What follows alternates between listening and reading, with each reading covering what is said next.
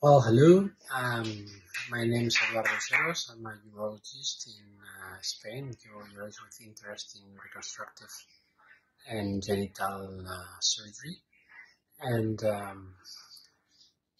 I've just gone through the second case in the urethroplasty course, one about female urethroplasty. And I think it's been quite nice.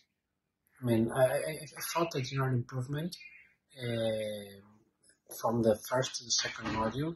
The first module was very nice. The case was really interesting. The surgery was nicely performed, but I kind of missed a little bit of theory or about what to do, about what decision to take, and based on what. Instead, in this second module, in the second case, I've seen not only a nice surgery, not only a very clearly exposed case and clearly exposed technique, but also the evidence in which the therapeutical decision is made. And I liked that a lot. I think it's been a nice change.